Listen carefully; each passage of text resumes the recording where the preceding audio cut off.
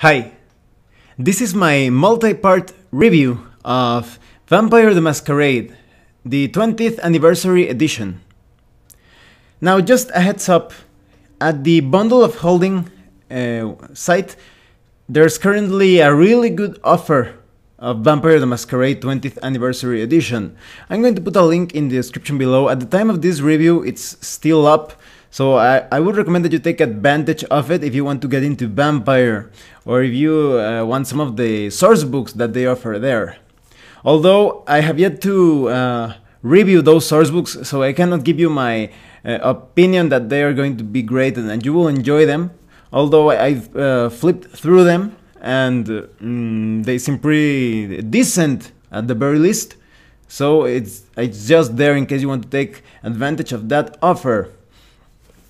So, in this part of the review, I'm going to give a bit of an introduction both to my background related to Vampire the Masquerade, and I'm also going to talk about the first part of the book. Vampire the Masquerade has been somewhat of a rite of passage to me. That is, when I was very young, in my early teens, a lot of you already know about my beginnings as a role player in my Introduction to Advanced Dungeons and Dragons box set review. I'm going to put a link in the description below as well, so you can watch it if you feel curious about that RPG history of mine. So eventually I thought that there could be a better way, or more focused way, of telling a story through role-playing games in a different style when compared to Dungeons and Dragons. Because Dungeons and Dragons is great. I've done many reviews about different books about it, and I enjoy it up to this very day, even if I play the first editions of Dungeons and Dragons or newer ones such as 3.5, Pathfinder, etc. So I was still searching for a new or different way to tell a story through RPGs. And my first attempts at understanding different games were somewhat clumsy because I didn't know much about Vampire the Masquerade. I just saw some ads in magazines or some posters, but I didn't know much about it. And because I was living in Mexico, I didn't have too many resources on how to play the game. I remember one time I went to Walden Books and I saw Werewolf the Apocalypse, and I flipped through the book, but I didn't understand exactly how to play it. I was thinking, what? There's no information on grids and miniatures, and how do you play this? This looks more like some sort of script for a play or something, and so I didn't understand how to play it. But later on, I kept thinking about it. Eventually, I did get Werewolf, but my initiation into the storyteller system was with Vampire the Masquerade. And one time I went to Las Vegas, and again in a bookstore I saw the elegant book of Vampire the Masquerade, and I flipped through it and I thought, well, I still don't know how to play this, but I'll take a risk, I'll take a chance. So I purchased the book and I started reading it, studying it in detail, and as I went through it I understood a bit of what Vampire the Masquerade was all about. I still had a lot of obstacles finding a group or starting my own group, because back then it was the Christian panic was still very powerful. So if Christians, if they saw you playing Dungeons and Dragons, they would tell you, oh, you worship the devil. And if they saw you playing Vampire the Masquerade, you were the devil. So they would be like, oh, you want to be a vampire, you evil man, evil boy. So funny thing is that those same Christians were constantly fighting against each other. They were taking drugs. A lot of them were alcoholics. They went clubbing and getting girls and women pregnant. Their whole life was a mess. Many of them got into crime later on. So in a sense, they were basically just calling you a monster or a bad person for playing a game of vampires, so that people won't fixate on them, or what would you say, become aware of what type of evil they were actually doing. So that's part of the obstacle. That was part of the major obstacle in getting players. And when you actually got players for Vampire the Masquerade, a lot of them thought that it was Vampires and Dragons or Dungeons and Vampires. That is, they thought that it played kind of like Dungeons and Dragons, and they saw the different cities as mega dungeons. Like they wanted the buildings and wanted to kill everything and take their stuff. But of course, those adventures and chronicles, they resulted in very chaotic outcomes, because Vampire the Masquerade is a very sophisticated game. There is an entire world, a system of power, the Camarilla, the Savate. There is a structure of governance within the world of vampires, and they do not appreciate it when somebody is just wreaking havoc without paying respect to the prince or some other different factions. So the characters in those games had a very short lifespan, to put it in a way. And the other thing that also was somewhat difficult when trying to get players into Vampire was a lot of them did not know how to play as a vampire beyond a certain fictional stereotype, or perhaps even folkloric stereotype. So every time they played as vampires, they always acted like psychopaths, like complete psychopaths.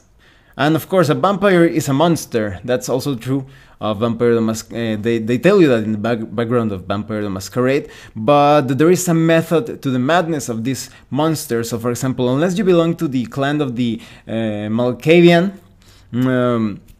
there's really no reason for you to act psychotic all the time. So if they played as Ventru or Toreador or the Tremere, they didn't have it didn't seem logical, or it didn't fit well within the context that they acted all psychotic all the time. So a lot of players missed that those finer points of Vampire. But when you actually got a group going, and in fact I have played this RPG fewer times when compared to other RPGs, but when you got a good game going, it was incredibly awesome. It was a really exciting, dark, mysterious experience. And I'm going to show you an image here of one of what I would consider the best online RPG store that has existed in Mexico.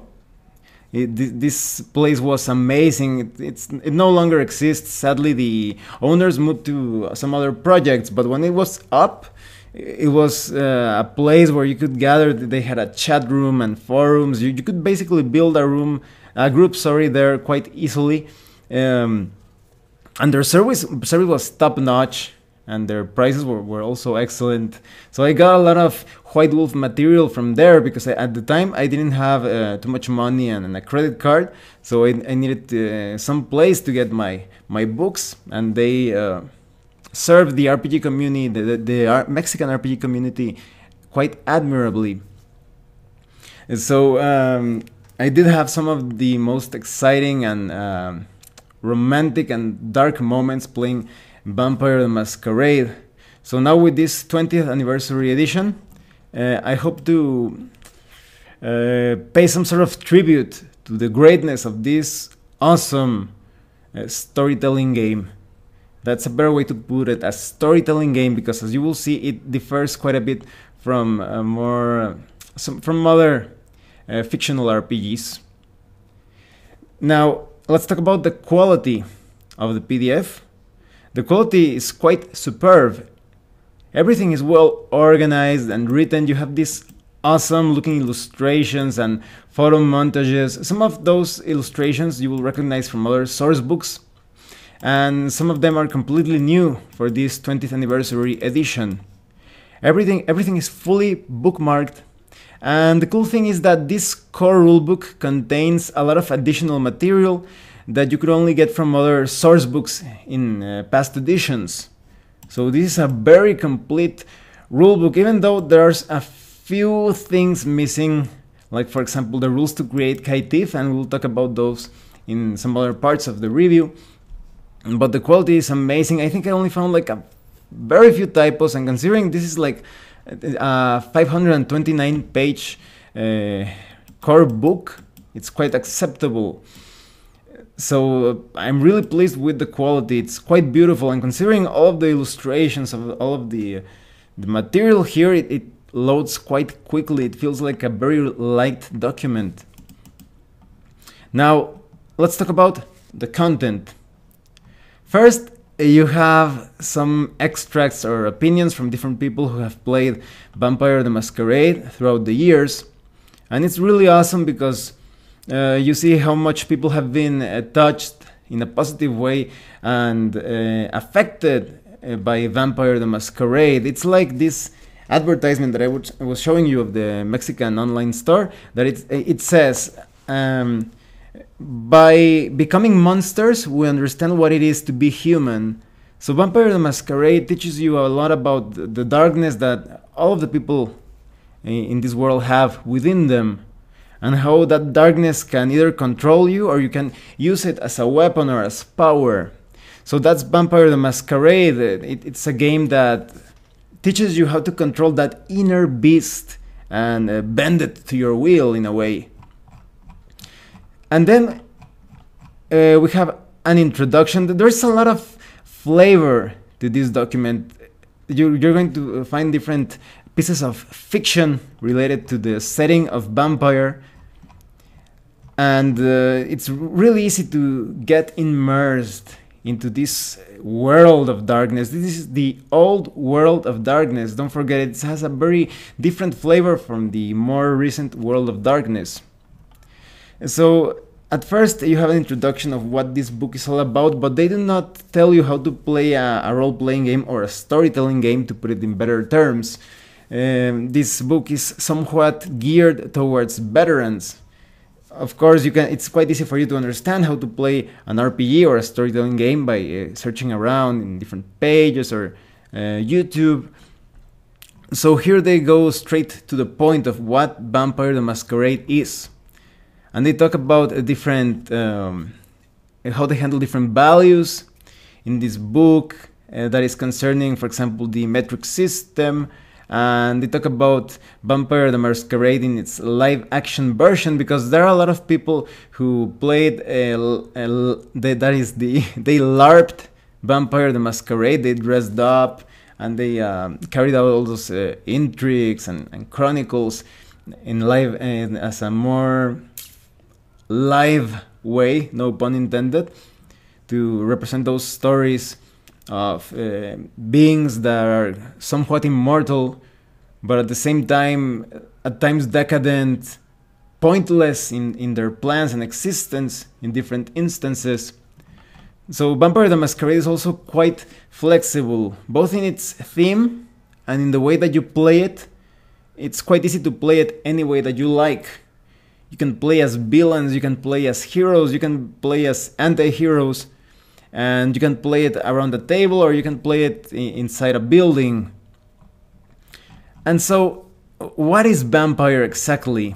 They cover this quite well, dispelling different myths concerning vampires, at least when related to the setting of Vampire the Masquerade. So they tell you, vampires are immortal, but they can be killed. They just live forever as long as nobody tries to destroy them. And they also need blood, of course, to sustain themselves. And they also detail the process of creating a vampire. It's not like a plague that everyone who gets killed by a vampire becomes a vampire. So that strays a bit away from the folklore of vampires.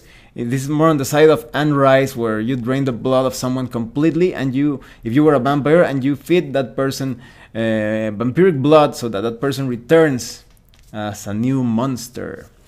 And they also tell you the differences between vampires and, for example, demons, because there is a somewhat of an ambiguous line there, in that vampires are not as evil as demons and devils, because they are not exactly looking to corrupt people unless that's the agenda of that vampire. They're just trying to survive. But because of their methods of survival, they can seem quite demonic and monstrous. Because, for example, many things, and we will get further into that as I go on with the other parts of the review, but a lot of vampires recognize that they are untrustworthy. That is, themselves, they cannot trust their inner self. They have a beast inside, so they cannot trust others in return. They look at the world as sort of like a mirror when compared to their inner selves. And they realize that they are different and they are separated from the mortal world, because the mortals represent more like at times cattle. They are their source of sustenance, and at times they are also a threat. But they do not consider like they form part of the mortal world, and sometimes they become alienated from the world of vampires as well. So they realize that their existence depends completely on secrecy and control, and so they become master manipulators. That's one of the reasons, like for example, that vampires stay in cities and not in the wilderness. The wilderness is more the terrain or hunting ground of werewolves, who are usually physically superior to vampires, not all the time, but in a general sense, they are better at fighting up close and personal than vampires. Vampires are better at manipulating and controlling others, so they stay in the cities where they have more resources to do that. And so you can see how vampires become quite alien as they become older. They become more powerful, but they see how life becomes more and more cheap, and they value life less, although blood is something that they are always searching for. So the most elder vampires are perhaps the most jaded and unfeeling, paranoid, and more monstrous beings that you can encounter. I'm going to put a link in the description below so you can watch my review of Vampire Hunter D if you feel so inclined, because I think that you will find some related themes there. They also tell you how vampires suffer damage from sunlight in a sense, although there are vampiric disciplines that will allow you to mitigate this damage. They tell you about how some vampires can be affected by some spiritual objects, but only if the person is using true faith when brandishing such objects or symbols against them. They also talk about what happens with vampires when they get a stake through the heart. They do not die, but they get paralyzed. And they give you just a very vague introduction to the types of powers that vampires can wield. And they also talk about how, for example, vampires do not feel almost no pleasure from sex. That is, their true pleasure comes from draining blood from the kiss, as they call it, that is taking a bite out of a victim, and that also creates an intoxicating and erotic experience for the victim. So vampires are almost completely driven pleasure-wise because of their through their thirst for blood. And they also give you details on the hunt and the nocturnal world of vampires, how they are constantly moving behind the curtains, manipulating entire nations through this ancient war that they have, the jihad. This is a battle for supremacy, and it's surrounded by many mysteries, conspiracies, hidden agendas. All of the vampires participate in the jihad in one way or another, and even if they try to stay out of the jihad, they still get pulled into it or manipulated into it by other vampires. And there's also this fear, somewhat like a mythic, perhaps superstitious fear of Gehenna. So Gehenna is the vampire apocalypse. The lore of Vampire the Masquerade is firmly rooted in Jewish mythology. So you can see how there are these antediluvian vampires, some related to some of the most powerful biblical creation myths. So it's always a source of complications and discrepancy and disagreements if this Gehenna is actually going to happen. Some vampires think that it's inevitable, that this apocalypse is going to happen, and some others consider it like a fairy tale. But there is this story, as I was telling you, that the antediluvians and even Cain himself will rise, and they will devour vampires and humans alike. I also like it that at the start of this chapter they what would you say, preserve or keep the structure of telling you how to use the book of Vampire the Masquerade when compared to former editions. That was also that was really helpful when I was first learning Vampire the Masquerade. They tell you exactly how to use the book and give you source material, different books, Dracula, Interview with a Vampire, and of course they also mention Vampire Hunter D here as well. So even though this is your first time playing Vampire the Masquerade, I think you will have no trouble at all in understanding how to play this awesome storytelling game. And this is going to be the end of part 1 of my review. It's probably going to take me a few weeks to complete this review, but I really want to give this game the treatment it deserves. So I hope you will join me for the next part in this review. And thanks for watching. See you later.